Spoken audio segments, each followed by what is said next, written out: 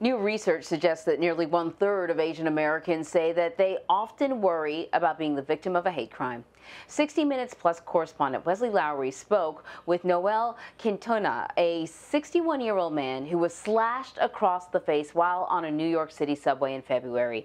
They talked about the attack and what originally brought him to New York.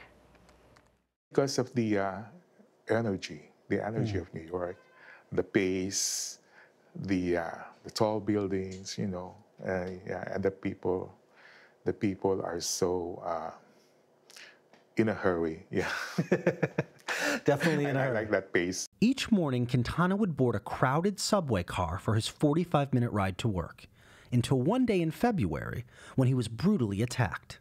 His face still bears the scars. When this man boarded the train, he stood beside me.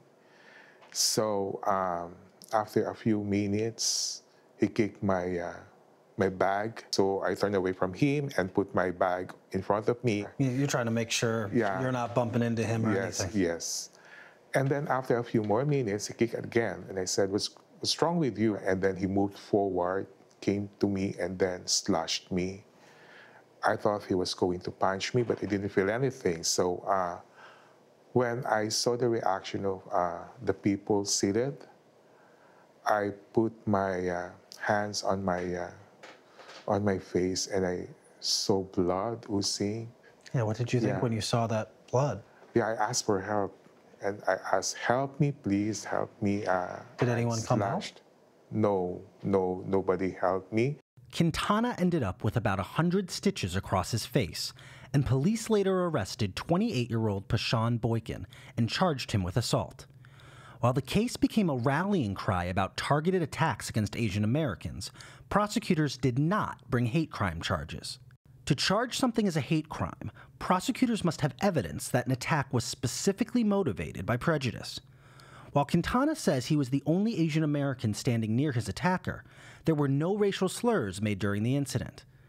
A defense attorney for Boykin, who has pleaded not guilty, said one reason prosecutors did not bring hate crime charges was because his client's past criminal record includes at least one other violent crime on the subway, and that crime was committed against a non-Asian victim. It might be a hate crime, but still, he didn't say anything, so it's hard.